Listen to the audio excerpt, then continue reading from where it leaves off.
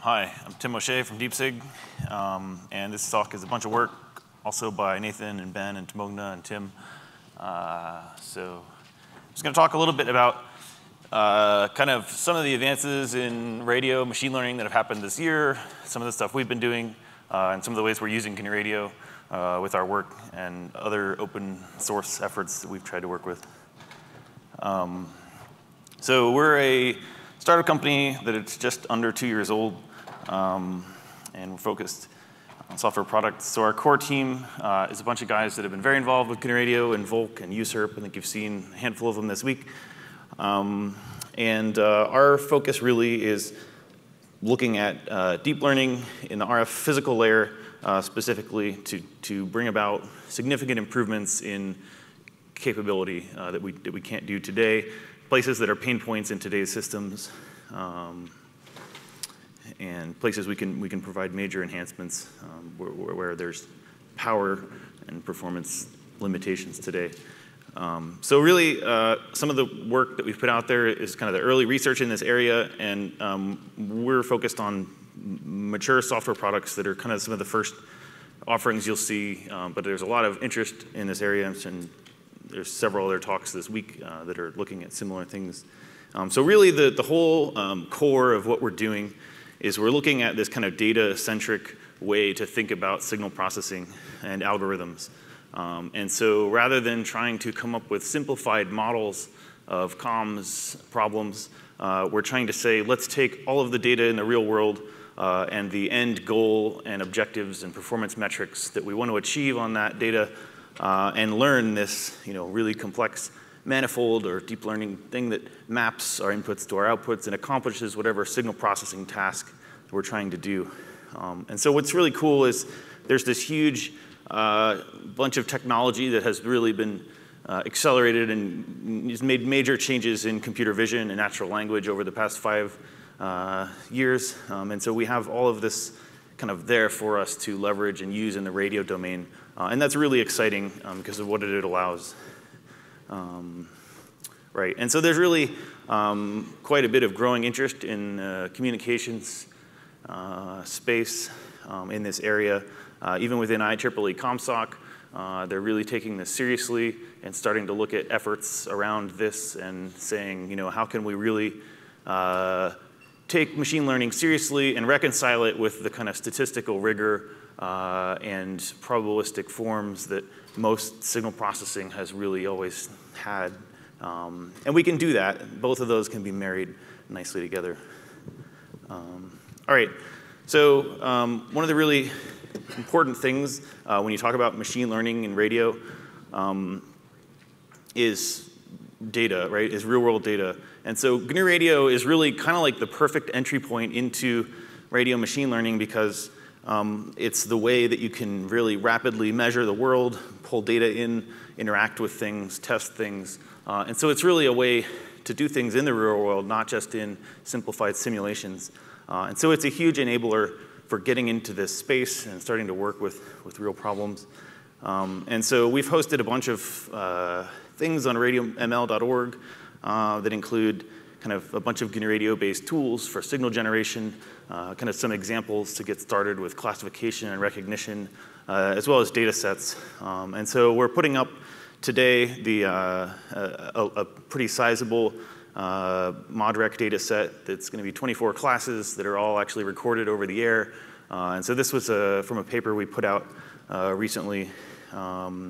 This is, it takes, the biggest impediment to many machine learning spaces is data.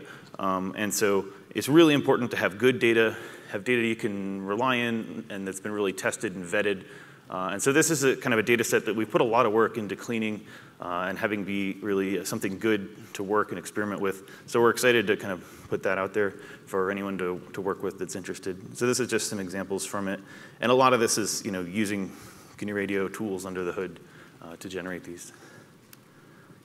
All right, so since kind of deep learning came in to the forefront in 2012, 2013 in computer vision, these systems have come a really, really long way. And so on the left, you see ImageNet in 2012, where you're classifying pictures of dogs and single objects in a picture, where you're just kind of coming up with, these are actually like a pseudo probability of each class being present in the picture. And so we've come a long, long way to scaling to real world problems. So on the right is this video, which is borrowed from NVIDIA that they showed this year at GTC. And this is kind of the real problem in like a self-driving car, where you're pulling in streaming video, you're doing recognition, but it's not just recognition, it's detection and localization of objects in a scene, and then classification of what they are. And what's really, really exciting is that these models can now be trained just from huge amounts of data and labels and objectives. And there's not really a lot of hand engineering of features or decision metrics or kind of conditionals that you would typically have in kind of some kind of a decision process.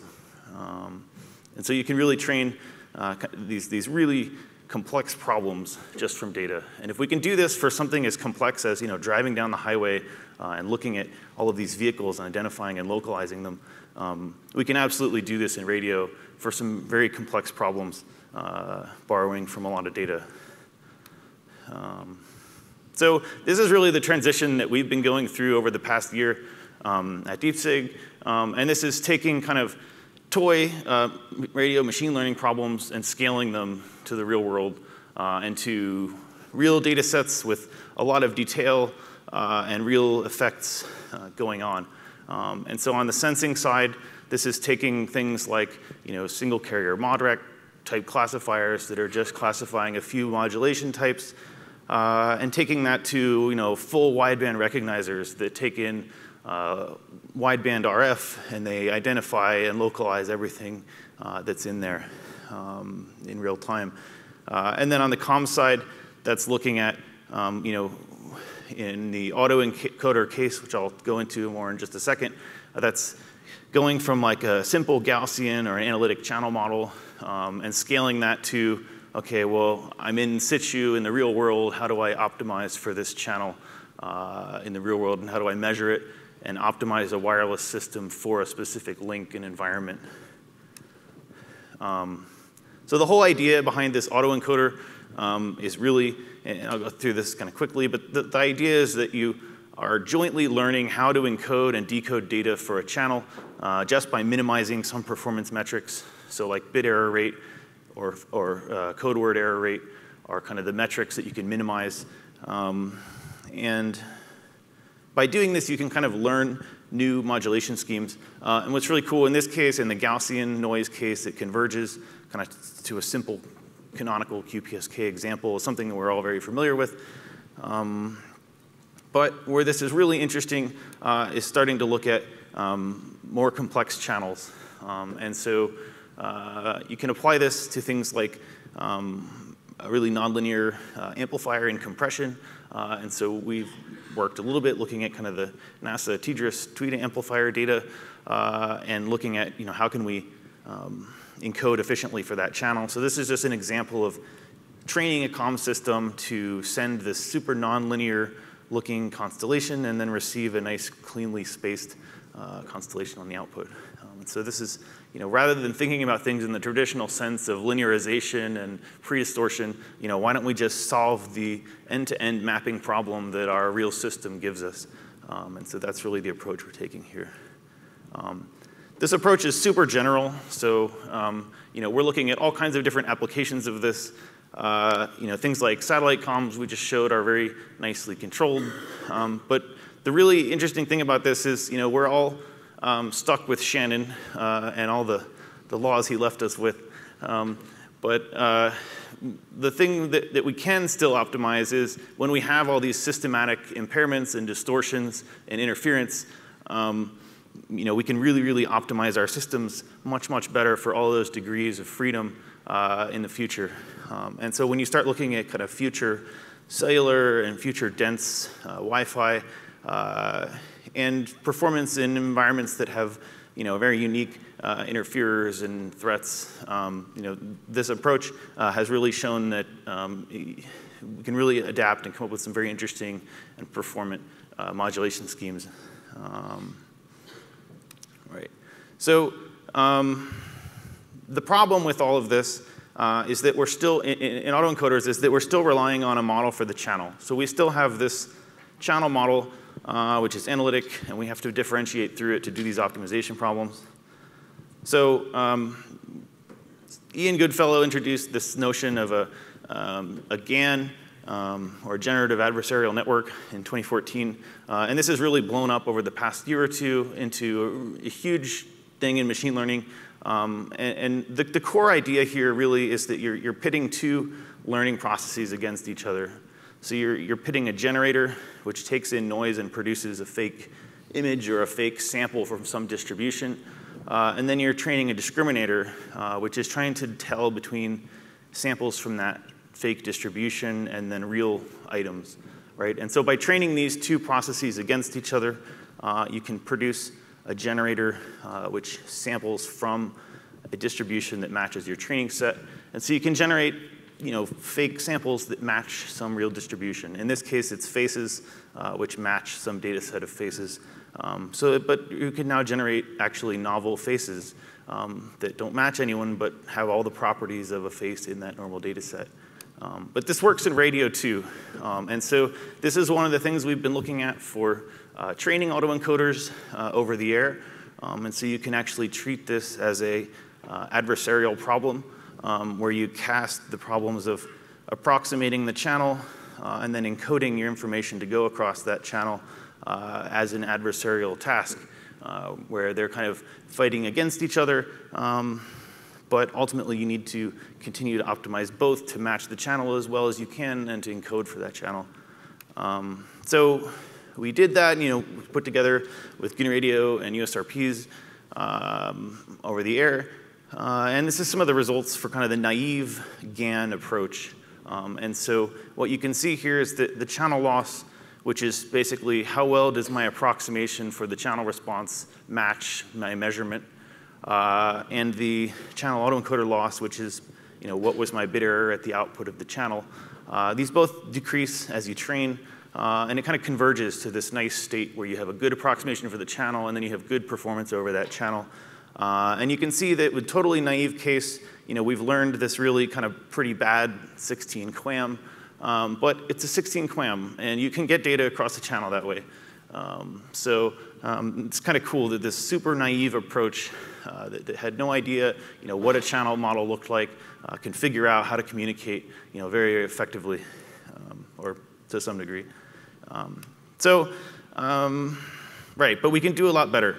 So there's kind of a major improvement on this that we went through and did, and the whole idea here is that rather than just using a GAN, you can use this conditional GAN with a variational channel approximation network. And by doing this, what we show is in the bottom left here, what you were getting with the previous method actually just learned to estimate the mean of basically the conditional distribution in the channel. But if you do it this way, you can basically learn the full distribution.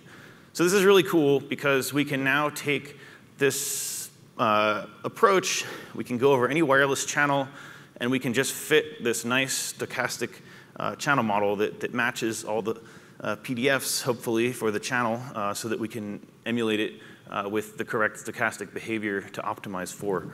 So this is really cool, and it actually works pretty well. You can try this with all kinds of crazy, weird channel distributions that you might encounter in the world. There's actually a really cool paper from Andrea Goldsmith that looks at this over like molecular and chemical channels, where she's shown that you can outperform Viterbi and a number of different kind of correction methods using a learning-based approach. Right, but so here we're looking at a 16 QAM over a distorted and phase noise kind of channel, and we come up with a reasonable approximation of it to train with. All right, so on the other end of what we've been working with, really scaling sensing. So rather than just a mod rec, you really want to take in a full wideband environment and quickly recognize what's going on. And so we have this demo running in the other room if you haven't seen it. And what's really cool is that, everyone who's ever recorded RF data knows it fills up drives really, really fast. Sample data coming off of an ADC is a lot of data to deal with. And so we have this fire hose, and if we want to do analytics on it, like we're doing down at the bottom here, where this is basically cell tower strength in Arlington, so looking at kind of transitions between different cell towers as we drive along. And if we're interested in anomalous cell towers popping up, or various other things that might be of interest, we can really start to do these sorts of analytics at scale now if we actually consolidate this fire hose of information into a structured representation of what's going on, what was all the metadata describing the emissions that we've seen. And so this is kind of a really cool level that we just haven't been able to really consume this fire hose at the same scale in the past, but we can now do this in kind of millisecond level, significantly faster than any other method that I've encountered before. So deployment is a big issue for every SDR, right? And SDR is really kind of unique because if you talk to everyone here, I mean, you'll have SDRs everywhere from a very low power edge sensor to kind of a high-end data center, kind of a class structure, and everything in between. So again, this is really a major thing. So in computer vision, they have the same issue, and you've seen inference going out everywhere from the edge to the cloud as well now. And so it's really a great opportunity for the comms community, because you have this huge economy of scale now of inference engines that are being built to run 2D convnets for computer vision, and to do this at really low power and really high inference rates. And so this is a huge thing for us to leverage, because these are all billions of dollars in chip investment that we can just kind of take, and it's already really, really optimized to run these kind of class of algorithms for our SDR applications. And so it's really super convenient to be able to take these class of models and deploy them across all these devices. Right, so kind of wrapping things up, machine learning at the physical layer is really kind of starting to gain a lot more interest in the past year. It really does offer some pretty new kind of departures and approaches to problems that just haven't really been cast that way before, which is pretty exciting because it's kind of a new way to think about things for a lot of problems. And there's this complexity problem in radio, right? So as we try to scale to many antenna, many device problems, our old tools for optimization really just don't scale to be able to take into account all of these effects, right? And so this is really kind of an inevitability, and you could see in computer vision the same thing happened, is that traditional methods for coming up with heuristics and features, just simply couldn't keep up with the rate at which we can use data to build these very complex models that take into account all of these factors. And so there's a certain degree, in my mind, of inevitability. This is going to kind of continue to enhance algorithms all kind of across radio and improve things in a number of different places. So things are still kind of accelerating, but I think this is really here to stay. This is not kind of just the topic of the day, as it may seem sometimes with the hype around machine learning. But to enable all of this, good data and software infrastructure are absolutely critical. And so GRIN Radio is totally at the center of what is needed to enable this. And so since data is so critical and real-world measurement and simulation are so critical to being able to do these sorts of things, it's really important that people can take tools like GRIN Radio and go out and measure and simulate and vet these models against the real world rather than simplified simulations.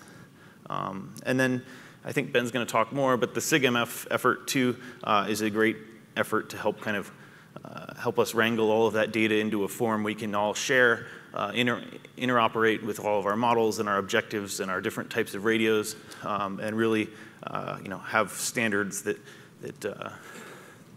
work. So that's it. So thanks for listening. Stop by our booth and chat with us. All right, thank you, Tim.